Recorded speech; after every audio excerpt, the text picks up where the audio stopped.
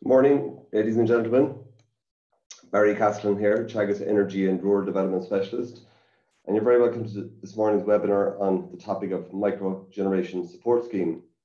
A lot of interest in this scheme, a lot of queries coming in about it for farmers right across the country at the moment. So we decided to do a webinar on this to get some of the information out there as regards what the scheme is about and what the opportunities are. So the Microgeneration Scheme, or the MSS as it's abbreviated, is trying to get about 380 megawatts of renewable electricity into our electricity grid by getting panels on about 70,000 buildings across Ireland. And under the proposed schemes, the renewable energy systems between 6 kilowatts and 50 kilowatts, they're going to qualify for what's called a Clean Export Premium, or a CEP. This is the terminology you'll be hearing about over the course of this webinar over the next hour. So you get paid per kilowatt hour of renewable electricity generated, and that CEP will be available for 15 years. So there's an opportunity here for farm families, and they can play a very significant role in delivering a vibrant microgeneration sector in every parish right across Ireland. So Ireland is going to need every kilowatt hour of renewable energy it can get, rather than relying on imported fossil fuels. It's all part of our decarbonisation targets to reduce fossil fuels that are being used in the generation of our electricity. Excuse me, and at the moment, most of our electricity is generated, or 40% of our electricity is generated from gas. So we need to be moving away from that and getting as much renewables into our electricity generation as possible.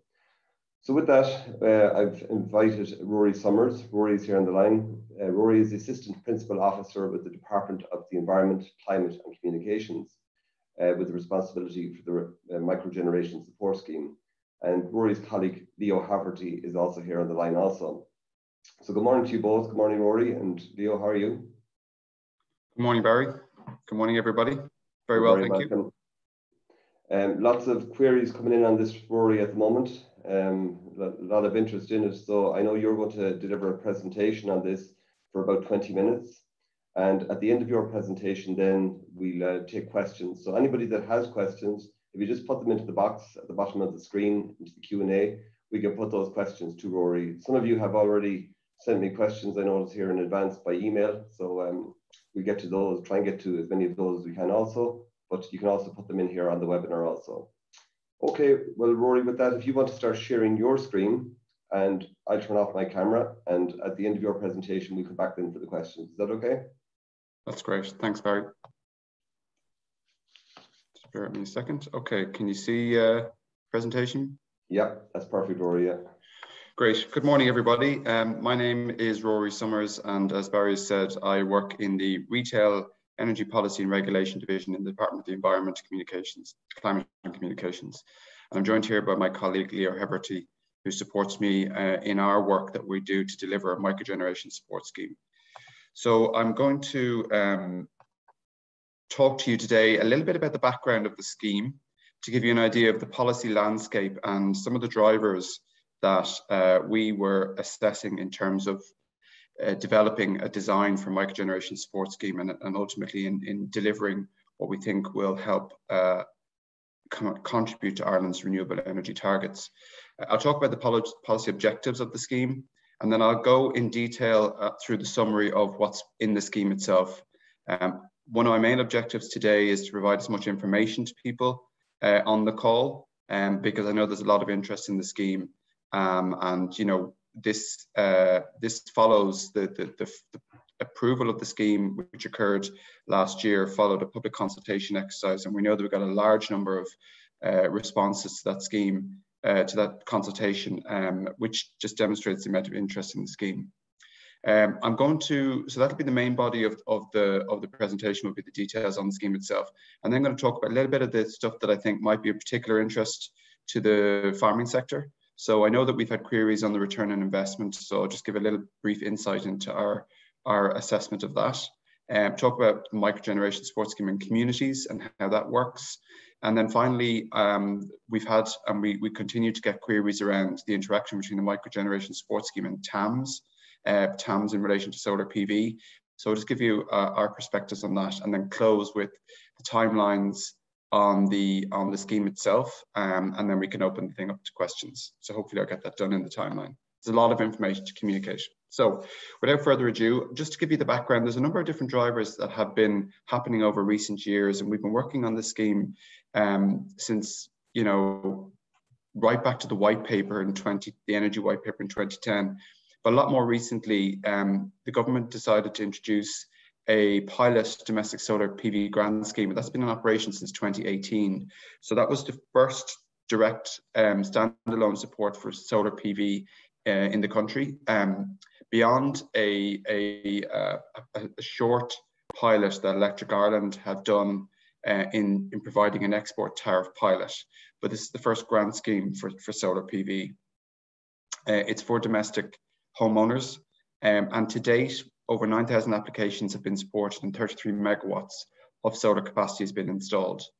We then have another piece of the jigsaw around Microgen, which is about smart metering, because when people install solar PV and begin to generate, it's typical that they won't be able to consume all of the electricity that they generate. So some of it will be available for export. And in order to be prepared to be remunerated for any export going to the grid, measurement of those export volumes is required. And the smart meter program, which is overseen by CRU and implemented by ESB networks, began rolling out meter replacements in 2019.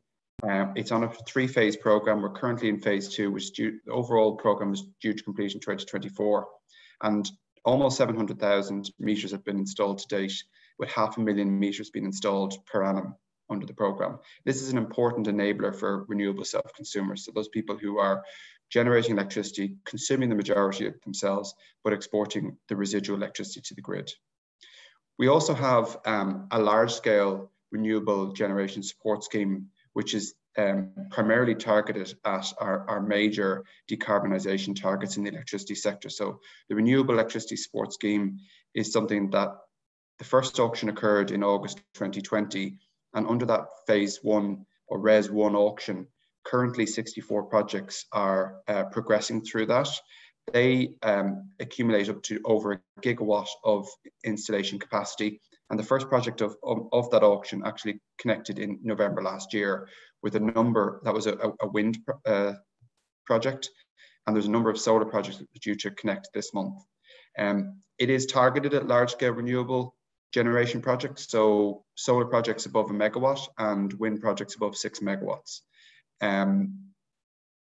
So what it's providing is a large scale deployment to meet our targets. It's introducing solar into the renewable energy mix for the first time. And actually solar performed very well in that auction. So it has an important bearing on the solar industry in Ireland, because it really begins to let that industry stand up. That will help create the infrastructure to deliver solar at all sectors in Ireland. And it also helps to drive down costs of solar in Ireland, which we've seen happen in other jurisdictions. And that's what we've seen. And the fourth point is that solar PV costs have been coming down year on year since they were first developed. And in the last 10 years, they've come down by almost 70%. And that's one of the reasons why solar has performed so well in the most recent large-scale auction, is because those costs have reduced substantially, and it's very competitive now compared to wind. Another feature in the landscape is the Clean Energy Package. This is the EU's legislation, 8 directives and regulations together making an energy package, which is delivering new entitlements and new obligations for energy consumers, including an obligation to provide a remuneration for exported electricity.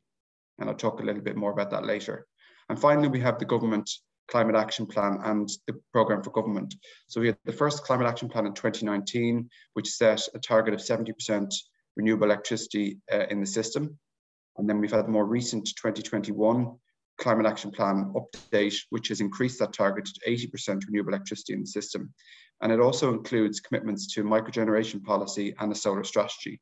And it's part of the climate action plan that the microgeneration support scheme was developed. If we look at the landscape then, go back over a number of years, we can see in the small scale of installation size. So on the bottom of the graph here, we have installation size starting from 0 to 6 kilowatts, which is your smallest microgeneration, moving up to 6 to 50, which is the residual microgenerators. Then we have 51 to 400 kilowatts, which is what we consider the remainder of the renewable self-consumers, the large-scale renewable customers. We then move into the 400 to 1,000 kilowatts, which is small-scale generation. And then we're into large-scale generation in the 1 megawatt, 6 megawatt, which is primarily being filled by the community sector at the moment. And then the developers area in the 6 megawatts and above.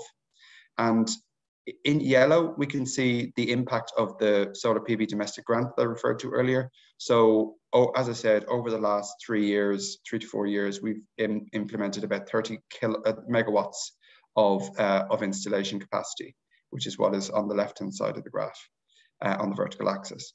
And on the right-hand side, in the past, we've had AER, we've had refit, and the last of the refit projects have been connecting in the last couple of years. But now we have RES coming through. And as I said, RES is targeting about 1 gigawatt of capacity. So we have a lot of development of renewable capacity coming in at large scale. We have a small amount associated with RES in the RES community pot, which is about 30 megawatts in RES 1. And then we have a large gap in the middle there in terms of the policy landscape. So no supports, particularly in the 50 to 1,000 kilowatt space, limited in the 0 to 6 kilowatt space, and limited in the 1 megawatt to 6 megawatt area. So that kind of shows you why the Climate Action Plan, the government program for government, and the most recent update to the Climate Action Plan include commitments around developing more targets in the microgeneration space, and also a commitment to a solar strategy, which is intended to fill in the gap between microgeneration and the RES auctions. So what were the objectives of microgen policy? So it is obviously to encourage deployment of microgeneration up to 50 kilowatts. And what will that do? That will empower citizens, small businesses, people in general, to give them a direct stake in the transition to the zero carbon economy. It will assist the public take-up of carbon reduction measures. So it begins to foster behavioral change in energy use by focusing in on how they use their energy and how to optimize energy consumption from renewable sources. It begins people to think about energy conservation and energy efficiency, which are key parts of the clean energy transition. And it will also ultimately, as people begin to invest and begin to change in their homes and businesses how they use energy, it develops local supply chains and drives down energy costs. So a summary of what we've developed as a result of all of that under the microgeneration support scheme. So the first thing is a clean export guarantee tariff for all exported electricity. And this is an obligation under the Clean Energy Package, more specifically under Article 21(2)(d) of the Renewable Energy Directive, which says that you will be provided with a remuneration for all exported electricity from renewable self-consumers. And that is being delivered this year. I'll go into more detail on that. There's a capital grant provided for under the microgeneration support scheme.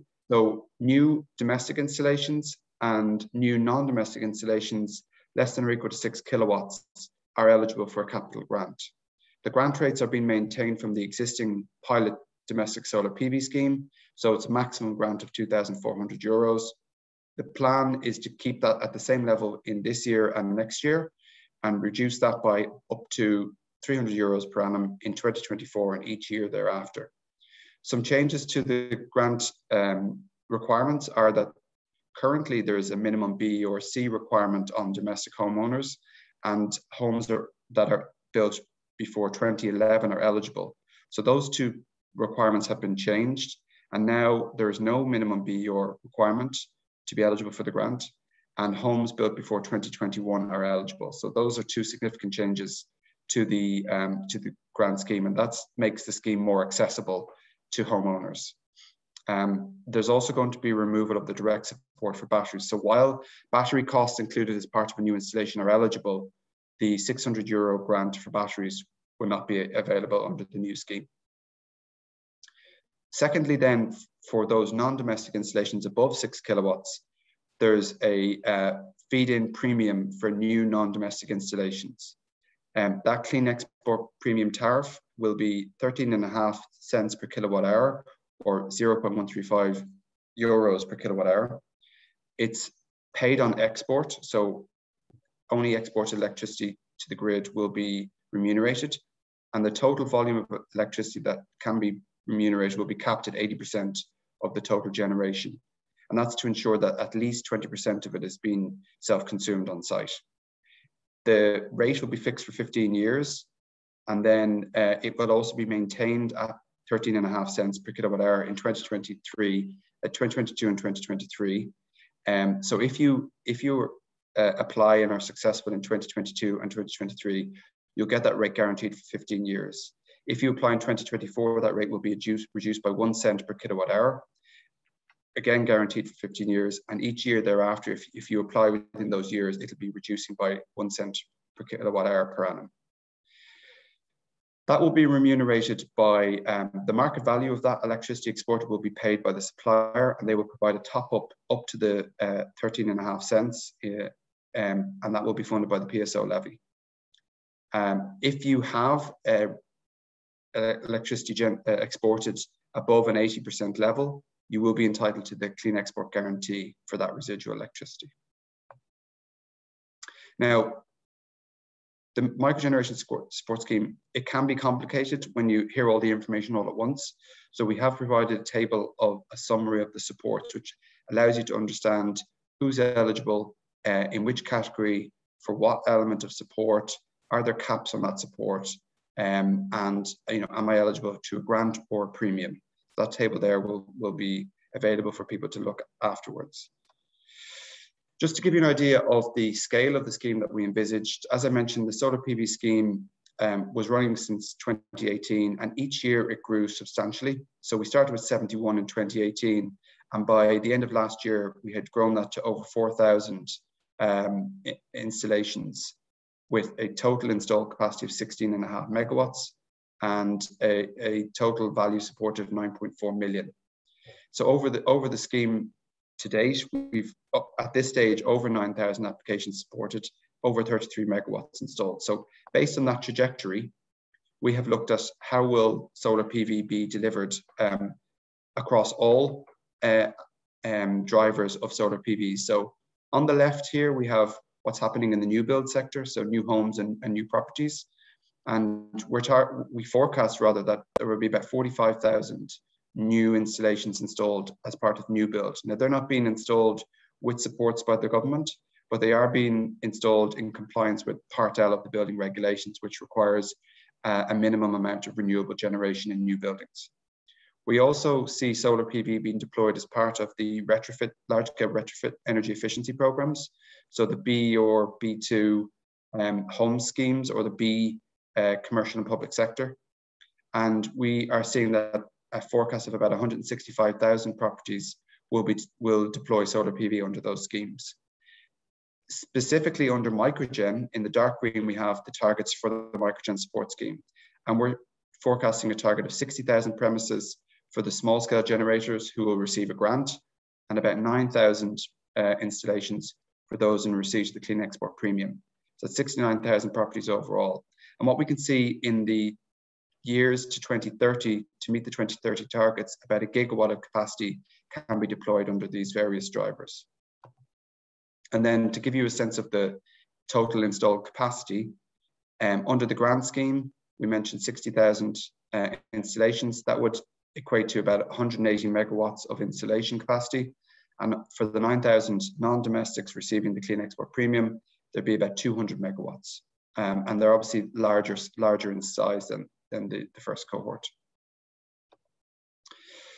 So as I said, the Clean Export Guarantee is the first phase of the enabling framework for micro and small scale generators. It is compliance, as I mentioned, with Article 21(2)(d) of the Renewable Energy Directive. So all member states have to deliver this remuneration. It's paid by suppliers at the market rate for all renewable electricity exported to the grid. And the CRU has been assigned responsibility to implement the Clean Export Guarantee. They published a decision paper on the 1st of December last year, and in it, their decision included that suppliers would set their own CEG tariff on a competitive market basis. So while the tariff must be related to the value of the electricity in the market, which is tied to the wholesale electricity prices, the CRU felt that it would be good to introduce competition in this. So it allows suppliers to compete with each other to get the business of people who are exporting electricity to the grid. They did set out the eligibility criteria for the Clean Export Guarantee. In particular, you must have an export grid connection registered with ESB networks, and you must have a smart meter where available as part of the smart meter program. When will I get paid? So customers can expect an initial payment or credit from their supplier within a reasonable time frame after June 22, so later this year. And we expect the commencement of the effective date to be later this week. The Minister needs to sign some regulations which bring into effect Article 21(2)(d of the Renewable Energy Directive, and those regulations are with him at the moment for signing. This Clean Export Guarantee, it's not just about microgenerators, and in fact, the Renewable Energy Directive doesn't use the term microgeneration at all. It talks about renewable self-consumers, so that's somebody who has renewable generation primarily for self-consumption, but exports some amount to the grid. And so therefore, there's no size limit on who can receive the Clean Export Guarantee. And just to say that on foot of a request from the Minister for the Environment, the Minister for Finance introduced a tax exemption in the Finance Bill last year, which allowed for a €200 per annum exemption from tax from the Clean Export Guarantee for domestic customers in their principal primary residence. So that means that there will be no tax impact for receiving payment, remuneration or income from the Clean Export Guarantee. The Exchequer Grant. So whilst the Clean Export Guarantee is a new feature and it will increase people's benefits from having microgeneration, and therefore it reduces the viability gap over the installation investment versus the return, it is only a marginal improvement on a per annum basis. From our public consultation that I referred to earlier, we did get a very strong demand for grants come through that process. And that is for a number of reasons, some of which is because obviously the financial burden of having to pay up front in relation to renewable installations. So a grant reduces the amount of money that you need to have. And it also reduces the amount of finance that might be required if people aren't able to do it from savings. We believe that maintaining the existing grant levels at the levels that they are under the existing domestic scheme will ensure that there's a smooth transition from one scheme to the other. So it creates less confusion or uncertainty around what the rates are and what is changing. And it also, when we changed rates in the past, we did see a big surge for people who were trying to grab the best rates available before they were reduced. And that creates difficulties in managing the scheme. So having it at a consistent level will mitigate that risk. As I said, the intention is to reduce the grant by €300 per annum from 2024 onwards until the viability gap is filled, after which it is removed. So one of the features of these schemes and why we provide government supports, particularly Exchequer funded supports when Exchequer revenues are extremely limited in terms of availability versus demand for Exchequer supports generally, is because there is a viability gap. But the corollary of that is, as we inject that Exchequer funding into the industry as part of people's overall investment, it reduces the costs of the installations. And I referred to the international experience, which is also driving down costs. So the forecast is that the costs will be reduced, and by 2029, there'll be no requirement for any support. And that'll be kept under review on an annual basis as part of the scheme assessment, ongoing assessment. Funding is assigned to this scheme as part of an overall envelope provided to the Sustainable Energy Authority of Ireland under the National Development Plan 21 to 2030. So funding is assured for the next number of years. So the Exchequer grant is available for all domestic applicants and for non-domestic applicants up to 6 kilowatts in size. When you go up as a non-domestic applicant above 6 kilowatts, you are no longer eligible for a grant, you become eligible for the Clean Export Premium. So this is an export tariff, and you would apply to your supplier for access to the tariff for installations from 6.1 kilowatts to 50 kilowatts. As I said earlier, it'll be 13.5 cents this year and next year, fixed for 15 years, and thereafter it'll be reduced by 1 cent per kilowatt hour per annum until the viability gap is reduced. There's a cap of 80% on the export that can be remunerated, but any residual electricity exported above that 80% cap will be eligible for the Clean Export Guarantee. It is being remunerated by suppliers through the market value of the electricity, and any top-up that's required to meet the tariff will be funded by the Public Service Obligation Levy, the PSO levy. And just to say that recipients of the Clean Export Premium will receive the higher of the Clean Export Premium and the wholesale electricity price, should the wholesale electricity price go above the CEP. Now, it isn't about a short-term oscillation of wholesale electricity prices. And let's face it, given recent experience, we've seen a lot of rises and spikes in the electricity price. But what we're really looking at here, because we're dealing with consumers here rather than professional generators, we're talking about the average wholesale electricity prices over the preceding 6 to 12 months.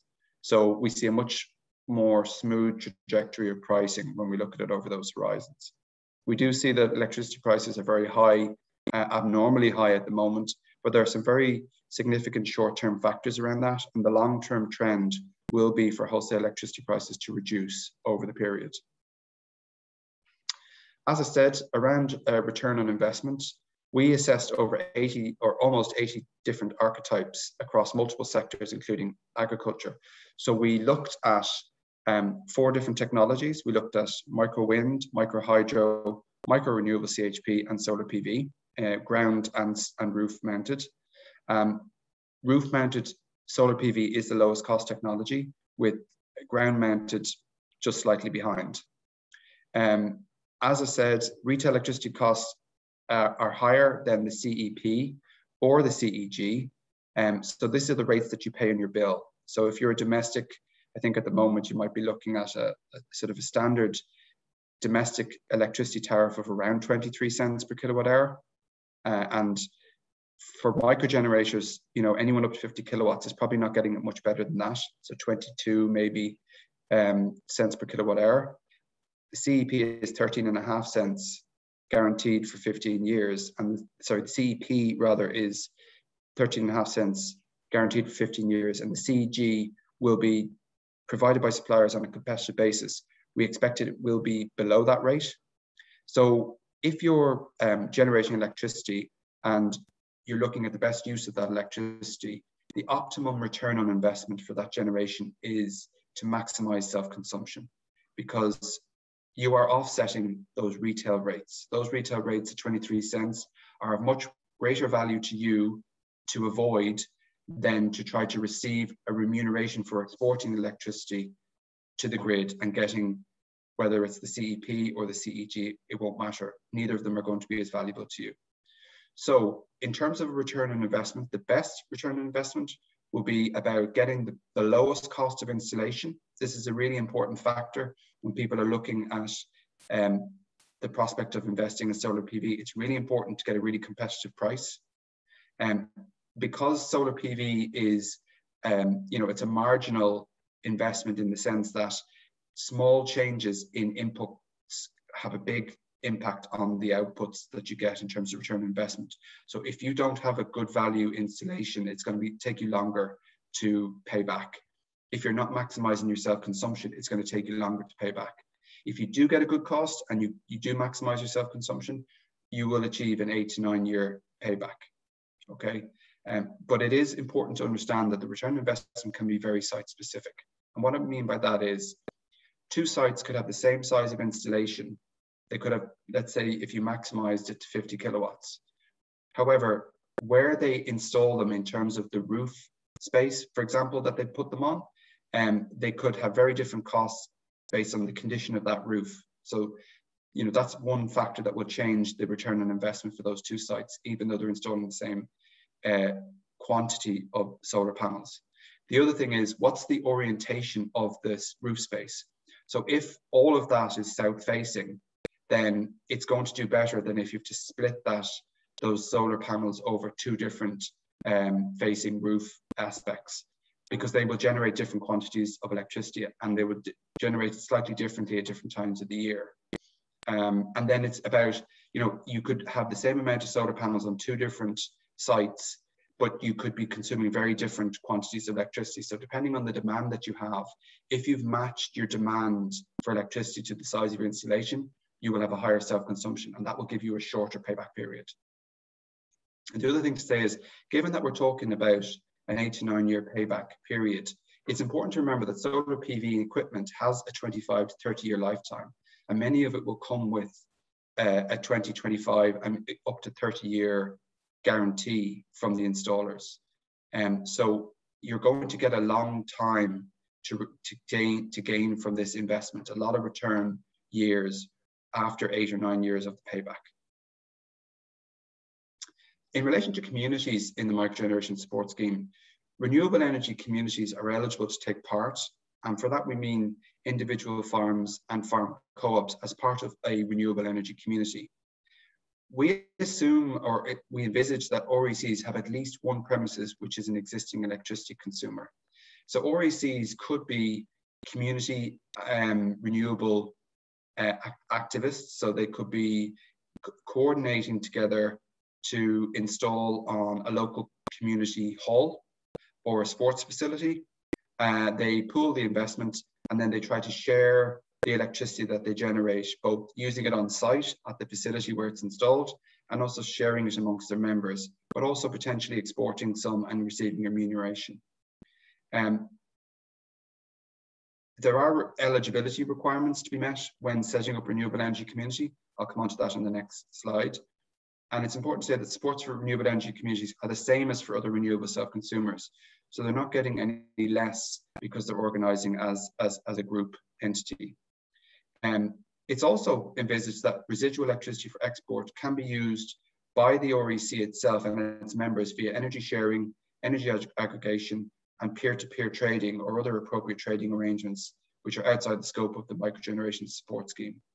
And the CRU, or the Commission for the Regulation of Utilities, who's the electricity regulator, has publicly consulted on arrangements for communities, including RECs, and more details are available on their website. In relation to the renewable energy community definition, this comes from the Renewable Energy Directive, and it's important to say that, I'll leave the details of this to be read by participants of the webinar at a later date, but I've just highlighted some areas which I think are important to bear in mind. So apart from the other aspects of it, it is important that shareholders or members' participation does not constitute their primary commercial or professional activity. So a renewable energy community cannot be a professional electricity generator. It can only be done as part of supporting their primary commercial or professional activity. And the other really important factor is that the primary purpose of the renewable energy community is to provide environmental, economic, societal, or social community benefits for shareholders or members, or the local areas where it operates, rather than financial profits. So whilst a renewable energy community can invest in solar PV and it can pay back that investment and have small profits, the majority of those profits have to be reinvested in those local community, social, environmental projects that benefit its shareholders and its members. I anticipate that there's some questions around how the Microgeneration Support Scheme will work in relation to the TAMS and how TAMS is supporting solar PV. So as we understand it, TAMS supports solar PV up to a maximum of 11 kilowatts, which was a recent increase, but it does allow minimal, or in fact the rules for TAMS, as we understand it, do not allow export of electricity under the terms and conditions published by DAFN. And notwithstanding administrative differences and the available capital envelopes, on a comparative basis, the grant support for TAMS is more attractive than the Microgeneration Support Scheme grant, and that's just a fact. So a 40% grant or for young farmers, a 60% grant on installation costs is very attractive. And the Microgeneration Support Scheme is not targeting the agricultural sector specifically, and it's not trying to compete with TAMS either. So if people have available envelope to use under their capital envelopes under the TAMS scheme, and they want to invest in solar PV, we believe that TAMS is a very good option for them. Now, having said that, it is possible for farmers to avail of the Clean Export Premium for additional installation capacity above the 11 kilowatts. But there are administrative challenges that need to be worked out. And that will happen as part of the publication of the terms and conditions for the Microgeneration Support Scheme. It is important to say that it is not possible for farmers, or for anybody else for that matter, to receive a grant, be it a TAMS grant or other grant, and Microgeneration support for the same investment. So there's no double supports available, and that wouldn't be unusual to the Microgeneration Support Scheme. That would be a general principle. I mentioned small-scale generation as part of the Programme for Government and the Climate Action Plan. So Climate Action Plan 21 includes commitment to develop a small-scale generation scheme for generators above 50 kilowatts to support rooftop and ground-mounted solar PV in areas that are not being supported by the Microgeneration Support Scheme or the Renewable Electricity Support Scheme. So we are working currently with the Sustainable Energy Authority of Ireland on a policy design for a small-scale generation support scheme, which is being progressed this year, and there will be a public consultation later in the year. We expect the scheme to become operational in 2023, and it will enable larger businesses, farms, and community projects to maximise their participation in the energy transition. So just to say that there are other policy enablers that are relevant. Very recently, ESB Networks published the mini generation connection process on the 17th December 2021. This is for export grid connections between 6 and 17 kilowatts single phase and 11 and 50 kilowatts three phase, and more information is available on their website. This is a new export grid connection process. Smart meters, as I said, are available to almost 700,000 customers, and 500,000 smart meters have been installed per annum under the programme. So smart meters enable you to measure the export of electricity and to be remunerated for those measured volumes. And finally, the Department of Housing, Local Government and Heritage are working on revisions to the solar exemptions and the planning regulations. A strategic environmental assessment and an appropriate assessment are underway, with revisions now expected later this year. So what we expect out of that is that there will be increased exemptions from planning provided to those buildings that have already provided with exemptions under the existing regulations. And also exemptions will be extended to new building types, including educational, community and sports facilities. So just to sort of wrap up here, we see that the policy landscape based on support schemes that the government is bringing through has much more capacity targeted. So Microgeneration Support Scheme is targeting 380 megawatts. The small scale generation may target up to 0.5 gigawatt. Community res will be increased through successive res auctions to increase from 30 megawatts to over 100 megawatts. And the Renewable Electricity Support Scheme and the Offshore Renewable Electricity Support Scheme is targeting, over the period to 2030 in the region of 8 gigawatts. So a huge amount of work to happen there. The timelines for the Microgeneration Support Scheme. So we had the government decision on approving the scheme in December last year. The Clean Export Guarantee effective date should be this week based on the Minister signing regulations into law. The final scheme design will be published in this quarter. The transition of the domestic grant scheme to the Microgeneration grant scheme is targeted to happen this week. And then after that, the SEI is going to assess extending grants to, so that Microgeneration grant scheme will be for solar PV initially, and their SEI will then look to extend that to other technologies on a phase basis beginning around June this year. And then after that, they will extend the grants to non-domestics in the summer of this year. And we're working with the SEI to provide more information on the exact dates for that. And then finally, the CRU is to determine an implementation plan for the Clean Export Premium by Q3 this year. And again, we're working with them on that plan. Right, so that's a very quick run through and a lot of information. So appreciate there's probably a number of questions, and I look forward to answering those, but thank you for your attention. Thanks very much for that, Rory. That's great overview there of the scheme. Probably complicated maybe for some people who's hearing it for the first time. If you can stop sharing your screen there, Rory, for the moment, and back at the gallery view now. Okay, and Leo is back there as well. So lots of queries coming in there on this, lots of questions. So you can keep them coming into us. If we don't get back to them all today, we will get back to you eventually. If you put on your identification and we have your email address, we will be able to get back to you on them as well. So just probably in the area of, I suppose, maybe some of the terminology, I'll just explain that the RESS, some people asked what that was. That's the Renewable Electricity Support Scheme. So that's covering the larger installations, which would be the solar farms, maybe, you know, into the 500 kilowatts upwards. They're the larger projects. Maybe you have community projects involved in that as well in the RES scheme also. So people do get confused between these different schemes. The microgeneration is up to 50 kilowatts. So anything up to 50 kilowatts comes in under microgeneration. So, but people are also getting confused that space between the 50 kilowatts and the 500 kilowatts. So maybe just reiterate on that, Rory, if you wouldn't mind, what's coming down the track for that space. Yeah, so the small scale generation scheme is work that's underway at the moment to develop a scheme to support people from 50 kilowatts up to 1,000 kilowatts. So between microgeneration support scheme and the renewable electricity support scheme. When we look at people in that scale, we have a mix of larger renewable self-consumers, so people who have homes and businesses, well, businesses rather, not at that scale, they'd be all businesses. They have electricity demands on those sites, and they have the opportunity to install solar PV, for example, in order to reduce their electrical demand and also to export to the grid. But we would also see at the larger end, maybe between half a megawatt and 1 megawatt, we'd see the opportunity for small scale developers and small scale community projects, which would be effectively greenfields, renewable farms, solar farms in particular, that would be similar to those that are currently operating in the large scale renewable electricity support scheme.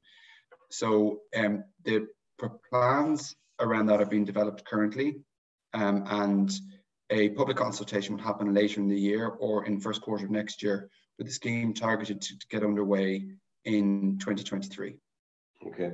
Rory, a lot of questions. We'll try and get through them here as quickly as we can. Would TAMS cover electricity from the farmhouse or just the outhouses? Maybe I'll answer that particular one. TAMS does not cover the domestic dwelling house, it only covers the farm. So an allowance is made for a deemed allowance is made for the amount of electricity that would be used in the domestic household, because very often the same MPRN is used, or the same meter is used for the farm as well as the outbuildings. So a deduction does need to be made from TAMS, and that could be in the region of around 5 kilowatts that will be used for the domestic house.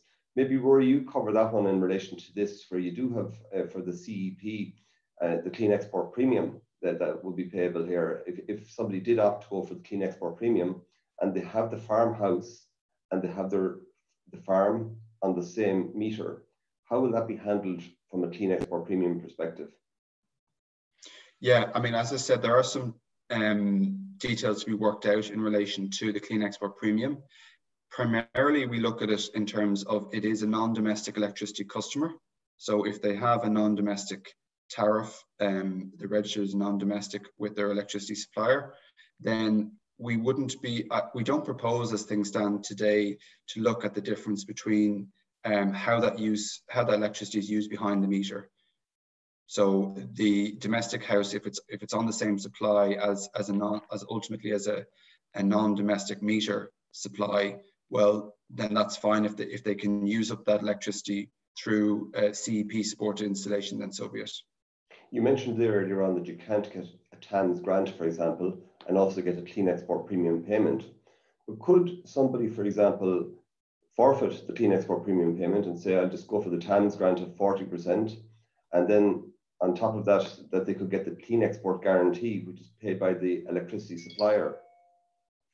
Yeah, so it's important to say that you cannot get the clean export premium and the TAMS grant for the same installation. Okay, so people need to assess themselves what is the most advantage support available to them for the particular arrangements. As we understand it, the rules of TAMS don't allow for export of electricity. So all the electricity must be consumed on site. Now, in practice, I'm not sure if that's either feasible or practicable. But one thing to bear in mind is you will not get paid the Clean Export Guarantee unless you've registered with the ESB networks for an export grid connection. Now, currently, an export grid connection up to 6 kilowatts single phase and 3 kilowatts, or 11 kilowatts three phase is called a microgeneration, an NC06 connection. That's a inform and fit process. So it's very straightforward to get that grid connection.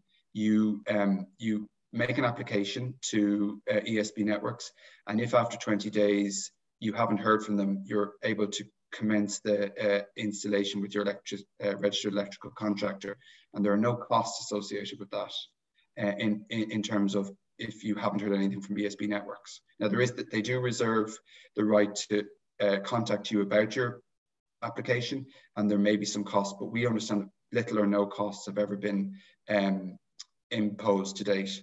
Separately then, as I mentioned, there's a new grid connection process for 6 kilowatts to 17 kilowatts single phase, and from 11 kilowatts to 50 kilowatts three phase. Now there is a charge for that. I understand that it's about 760 or 70 euros plus VAT, so not an inconsiderable cost for the application. It is being done under a pilot basis, so they're allowing for 150 applications per annum, or to run the pilot for 6 months, whichever happens soonest. And they expect that the application process will be responded to in approximately 8 to 10 weeks.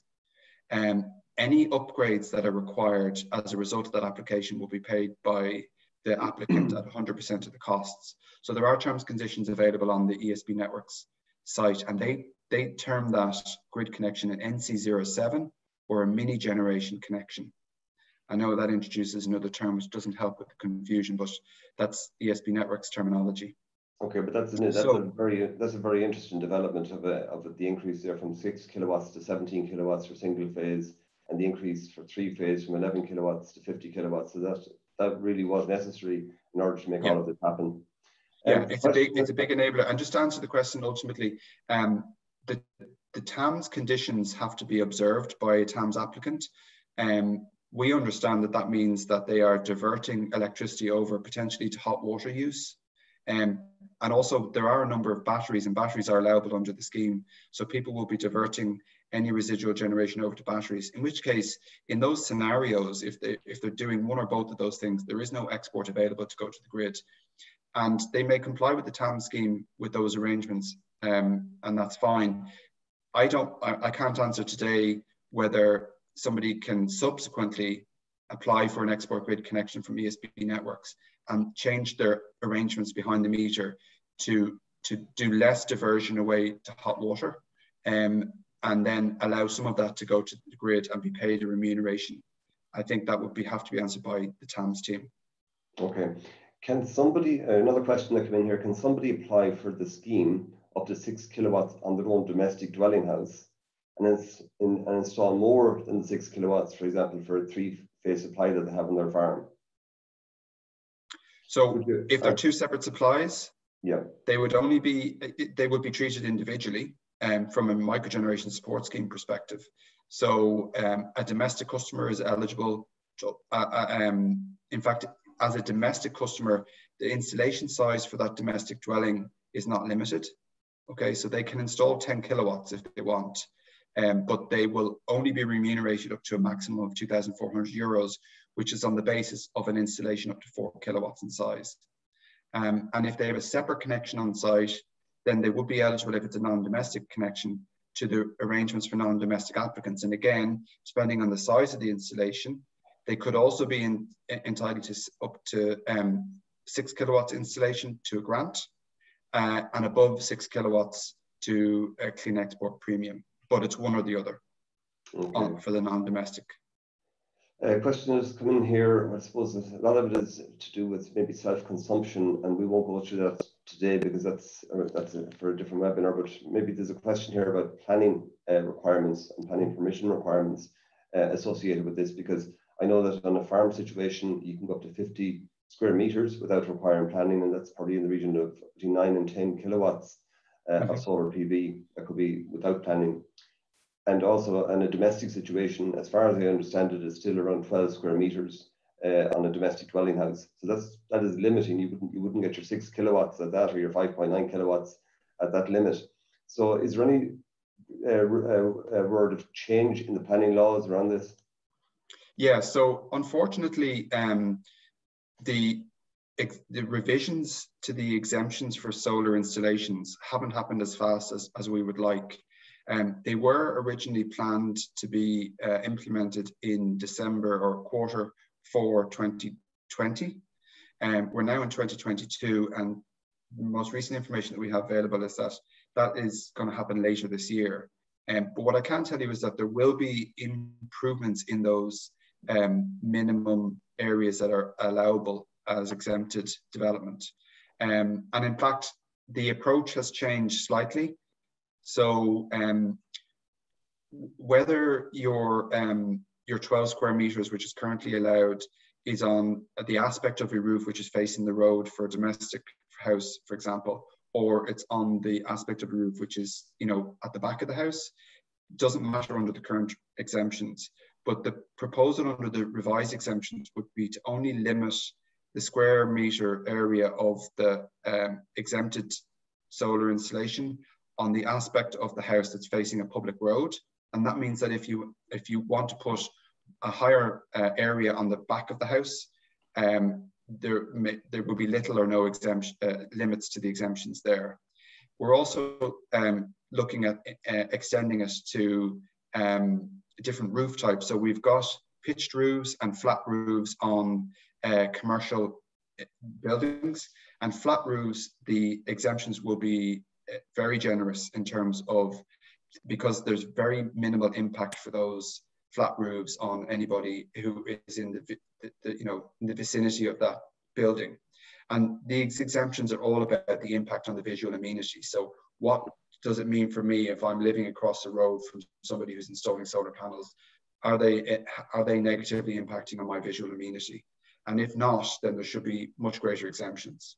Yeah. So you will also get greater minimum exempted areas on agricultural buildings and other industrial and commercial buildings. Okay, thanks for that, Rory. Yeah, there's a question here about the general rule of thumb of the cost per kilowatt hour of installed capacity. So, you know, if you went for 5 kilowatt or a 6 kilowatt PV array in your domestic dwelling house or in farm situation, what is the average cost? So it is in the region of around €1,000 per kilowatt installed for the panels itself. So there is costs, the cost will vary. That's just a rough rule of thumb. The cost will, it's economies of scale. So the higher you go, so larger installations will have a lower cost, but there are installation costs on top of all of that. There are costs for inverters and voltage optimizers that does need to be taken into account there as well. So just to be aware of all of that. The question here, when will the PSO levy go away? Well, that might go away for a while. That's really funding all of this, Rory, isn't it? Well, it's an interesting question because at the moment, with electricity prices so high, under the Renewable Electricity Support Scheme, the one project that's currently connected is actually paying into the PSO levy because it is a two-way contracts for difference. So they would have had a strike price, and the average strike price for those projects was €74 per megawatt hour. But if wholesale electricity prices are below that, then the PSO supports the difference. And let's say 2 years ago, the wholesale electricity price would have been around €40 per megawatt hour. So PSO would have been paying €34 per megawatt hour for every megawatt hour that project exported. But at the moment, wholesale electricity prices are, you know, much higher than that, probably 10 to 15, €150 per megawatt hour. So that project is actually paying in the difference from the rate that it's receiving and its strike price in the auction. And that means that it's having a depressing effect on the PSO itself. And as more projects connect, there is a possibility that the PSO could become a pot of money. Now, look, you'd want a crystal ball to know whether any of this eventuality would ever happen. But it's just to say that the approach around PSO support has changed over the years. And in line with other jurisdictions, a two-way contract for difference under the RES auction and the future ORES auctions will take account of wholesale electricity price and the benefits that can accrue to the PSO. So in relation to those wholesale electricity prices, and a question has come in around this, when will the electricity providers be set up for all of this?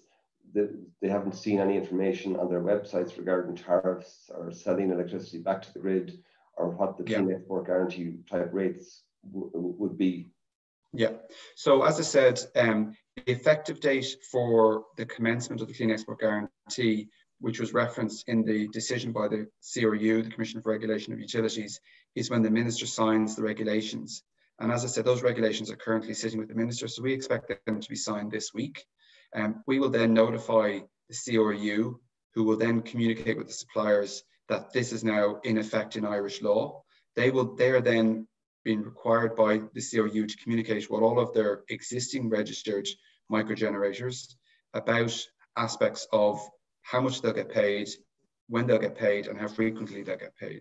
So this is all happening, this week and into the following weeks. We will see a lot more activity and a lot more visible information on the websites of suppliers around the rates. There are rates already being referred to in the market. We know that originally Energia referenced for people who are buying solar installations with them 7.4 cents per kilowatt hour, but that was before the effective date of this legislation. So we can expect it to be higher than that, and it will be differentiated by suppliers depending on what they want to do. If they're trying to acquire customers, they will offer a more attractive rate and they will compete with other suppliers on that basis.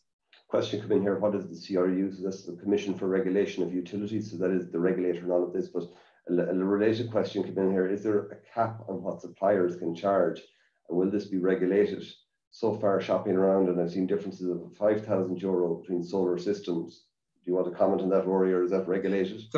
So no, solar installations are, if you're engaging with your solar energy electricity supplier to also procure a solar installation, as far as I'm aware, that's not regulated directly by the regulator.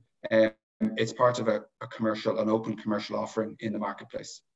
One interesting area that a lot of people mightn't be aware of is the fact that you can get accelerated capital allowances on farms for investing in these technologies. So you can write it off in one tax year as an accelerated capital allowances, which is something that is available at the moment. It mightn't always be available, but it is a great incentive that people mightn't be aware of. A question has come in, does tax relief apply to non-domestic installs? Would you have anything to say on that, Rory? So if they're referring to the tax exemption that was provided by the Minister, that was only extended to the principal primary residents of domestic electricity consumers who are microgenerators. So there's no tax exemption for remuneration. And in fact, the Department of Finance has confirmed that any revenues will be treated as in line with normal business revenues and taxed accordingly. Okay. I'm a domestic home using 15,000 kilowatt hours per annum. Am I right in that no grant is available above 6 kilowatts, only available to non-domestic, for example, farms? No, the grant isn't available. It's only a TAMS grant is available on the farms. So there's no grant available. We just clarify that, Rory, in this. The grant that you spoke about, which is going down so much per year, that is only available for domestic less than 5.9 kilowatts. No, so it's available to domestic at any size. Okay, so if you're a domestic consumer, you can install anything, but you're still limited to a maximum grant of €2,400. Yeah. And if you're non-domestic, you're entitled to a grant for an installation up to 6 kilowatts. If your installation is greater than 6 kilowatts, then you're not entitled to a grant, but you can avail of the Clean Export Premium tariff. And the rate for non-domestics up to 6 kilowatts is also maximum grant of €2,400. Okay. Given that the solar will be producing during the day and not at night, will the average market price paid be fixed at average day price when the electricity is produced and more valuable, or will night time rates be included in the averaging calculation, bringing down the value? So that's a matter for the CRU between them and the suppliers. What I would say to you is solar electricity particularly is more valuable than wind generated electricity, for a couple of reasons. as the questioner rightly points out, if you're producing during the daytime, you're producing when people are consuming on average more than over the other remainder of the 24 hours of the day, which makes it more valuable. And the other thing is, so wind is producing at night when the electricity is not as valuable. And the other thing is that there's a lot of wind. So when there's a large volume of wind being produced on windy days in Ireland, that total volume of electricity then begins to cannibalize its own value in the market, and so it reduces it because there's a glut of electricity in the marketplace, and it's not as valuable as a result of that. So solar PV at the moment, on average, is more valuable, but we just have to caution that there's a lot more solar coming onto the system through RES and through Microgen and other means, and as a result of which, when it hits a scale, it's going to reduce the average value of that cost. But I think that the important point to note is there is what's called a technology capture price. So solar PV will have a particular profile of what it produces and how much it's worth during those times that it produces. And that is how suppliers will value that electricity in order to determine the clean export guarantee rate. Questions come in here about the MSS grants is it for PV only, or are other microgeneration technologies applicable, like wind as well? So at the moment, SCAI are able to process applications for solar PV only at the moment. As I said, under the Microgeneration Support Scheme, we did assess other technologies, and we did determine that solar PV is the most economically viable. But if people want to install microwind and microhydro, we've asked the Sustainable Energy Authority, who's the granting authority, to assess extending the MSS grant scheme to those other technologies, and they're due to come back to us on that and to give us a proposal by June of this year. Questions come in here about the smart meters. Are they going to be necessary for calculating the payments under the Clean Export Guarantee? And how much would a smart meter cost to get installed? So under the National Smart Meter Programme, all electricity meters are being replaced between now and 2024. There is no cost to the end consumer directly for the exchange of their existing meter for a smart meter. All of the costs, over €1 billion related to the programme, are being smeared across all electricity consumers. So it forms part of your network tariffs, basically. A smart meter isn't necessary to be eligible for the to receive remuneration by the Clean Export Guarantee, but it is necessary if a smart meter is available to you. So the programme doesn't currently provide smart meters to all customer types. For example, there are currently no smart meters for non-domestic consumers. And there's also certain types of domestic consumers where they're currently not rolling out smart meter exchanges for those cohorts. And on the basis of no meter being available, there will be a deemed calculation made for the volume of exported electricity if you've registered for an export grade connection and you're eligible. And the CRU has determined that that deemed export volume is 35% of the total generated volume of the installation. So you can get paid on a deemed basis if you know smart meter, but if one is available to you, you need to have a smart meter to be eligible. If a farmer installs a smart meter, will they need to pay a new peak electricity cost between 5 and 7 p.m. during their evening milking time? So there's, as I understand it, there's no requirement to change your existing tariff or supply contract with your supplier on the basis of a smart meter being exchanged. I, for example, have a smart meter in my home, and I didn't have to move over to smart tariffs, which, as people may be aware, they've broke. We're well used to day-night tariffs. They've been in Ireland for many decades. Smart tariffs break the day up into peak, off-peak, and nighttime. And there's no need to transition on the basis of a smart meter, but it is an option for people to consider changing tariffs once they have a smart meter.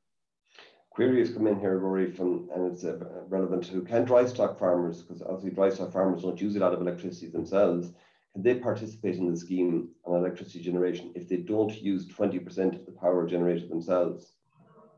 Yeah, so the important thing to think about the Clean Export Premium tariff is how you'll be remunerated and how you pay back the investment. So if you've got very low electricity demand on your site, the best way to get a short-term payback is to have a small installation that's geared towards your small demand. If you still want to install more, then you can get a premium tariff. So if you're exporting to the grid, but that premium tariff is limited to 80% of the total generation. And after that, you will be able to get access to the clean export guarantee. But as you're moving down through tiers of self-consumption at retail price being offset at 23 cents, down to the clean export premium at 13.5 cents, and the clean export guarantee at maybe 10 or 11 cents, we don't really know yet. You know, your ability to pay back your investment is reducing. So it's extending the timeline for you to get a payback. It doesn't mean it won't be viable. Look, solar PV is a viable technology depending on the horizon that you're looking at. And all solar PV will be paid back within 20 years, but 20 years isn't a very attractive timeline. So it's all about you working out what's the most beneficial arrangements for you as an investment on your site. The question there, you mentioned getting a competitively priced installation. How many suppliers are approved? Is been the experience in other schemes that if more cost effective, it's more cost effective to go without the grant and access lower cost competition rather than to go to the grant route. How will this be addressed in the scheme? Look, I mean, I think we can say that there is a feature of all grant schemes that changes the cost base in the market, but there are good reasons for that. One is that those installers they have to pass the eligibility requirements to become registered installers under the scheme run by the Sustainable Energy Authority of Ireland. So they've got to prove themselves and they have to constantly maintain the quality of their work, and they are audited by the Sustainable Energy Authority of Ireland. Excuse me. And there are over 115 installers registered on the SEAI scheme. I'm not sure how many are registered on the TAM scheme. That's not a piece of information I'm afraid I have. But you know, there's an ever increasing number of installers engaging to become registered, and that naturally drives up competition rather, and drives down costs. There's always an argument to say that if you're competent to design an installation and procure the materials yourself, and then get a contract with an installer just to install the equipment, and you can deliver that at lower cost, then by all means you should consider doing that. It's just that a lot of people wouldn't be comfortable doing that, and they need the comfort of a registered and reputable installer. What's really important is that as consumers, you go and you drive the hardest bargain with those installers. And I know the farming community is very good at that generally, but also they're very good at organizing around their associations to get deals with installers around packages that are common in their industry and in their various sectors. So I'm sure that working through IFA and others would be a good way to drive down those costs. A question, does PV have to be installed by approved companies, or can it be done by approved local electricians? So in order to be eligible for the grant, you have to use a registered installer. Okay. Who claims the grant for PV installation? The applicant claims the grant. Absolutely. They get that and they pay that. Okay. So it's paid directly to them, yeah. Why no export electricity from TAMS? Why not export of electricity from TAMS, particularly to the farmhouse? Surely it is beneficial from the clean energy perspective to supply the farmhouse. Okay, well that's... I think you answered that already, Barry, didn't you? You said that there is an allowance for that under the scheme. Okay. We'll take one. Is the department going to consider farm-based AD in the small generation scheme with a higher tariff rate rather than for solar PV, as it is potentially can't compete? It's more expensive, otherwise with many additional benefits, reduction of emissions, biofertilizer, etc. Look, it's a question that we often get, and just to say, I suppose, up front that anaerobic digestion is not producing renewable electricity per se. It produces renewable biogas, and it has the potential to produce renewable biomethane, which then can be used to produce electricity, or it can be used in transport and other heat applications. And it's not therefore an eligible technology under the Microgeneration Support Scheme, which is targeted at renewable electricity generation. There is other schemes available to support that. So the Renewable Heat Support Scheme is currently supporting anaerobic digestion, and more information is available on our website in relation to the RHSS. Okay. I'm going to leave it at that. We have a lot more questions in there, Rory, but we've gone well over the hour, and a lot of information there in the last file. But a lot of these people I can get back to you directly because your names are in the system here. Some of them are in anonymously, so I can't get back to you, unfortunately. But Rory, thank you very, very much for that. Rory Summers from the Department of Climate Action and Environment. Thank you very, very much, and Leo as well. We may get back to you maybe in the future, Rory, on some of these areas as well, if further questions are coming on this and with new developments. So the domestic scheme is opening in the next couple of days, and it'll be the third quarter of this year before we see it happening in business and farm level as well. So with that, I want to thank Rory and Leo for being present here today, and lots of interest in this whole area. We will be coming back to this topic down the line. We will do a webinar on the whole area of TAMS itself and payback calculations, because many of you are asking about the payback in these different scenarios. So there's no one answer to any of that. You really have to work it out on an individual farm basis. What's your best option to go with here in this area? We will do a very specific webinar on paybacks from solar PV. So thank you all for viewing this morning with very, very high attendance rate today, and talk to you again soon. Bye-bye. Thanks, folks.